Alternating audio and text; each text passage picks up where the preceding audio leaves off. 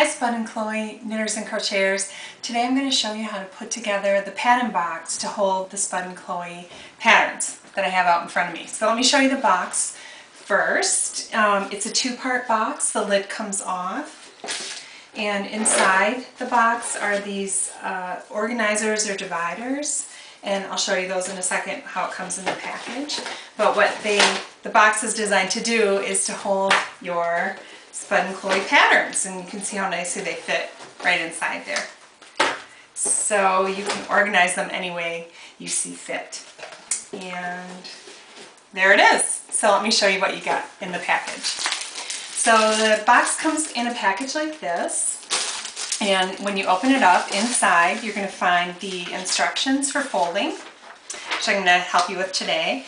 You find your dividers, file dividers, and the labels, and they have pre-printed categories on the labels, but there are also some blank labels that you can put any type of category on that you see fit, so that's kind of nice.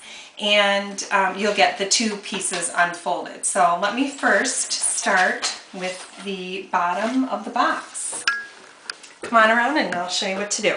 So here's the bottom of the box, and first you're going to just kind of bend it so it forms the box. This bottom is fairly simple to do. So there's one piece with the cutout, and that's at the front of the box. That's the first piece you're going to fold down. The next thing you do is you fold in these two side pieces, and it creates this slot, which then you fold the last piece into. And there you have it. So that's it for the bottom. That is quick and simple. And the top is a little more complicated, but I think I've come up with a simple way to figure this one out. So you're going to want to put this in front of you like this, with this longer flap at the top up in front of you. And what you're going to want to do is kind of pre-bend all the creases, and especially these perforated corners, because then when you're putting it together it will go much more smoothly. So I've just kind of pre-bent all the pieces together. I'm going to put my hands under these two sides and fold them into the center at the same time, and I fold the sides up.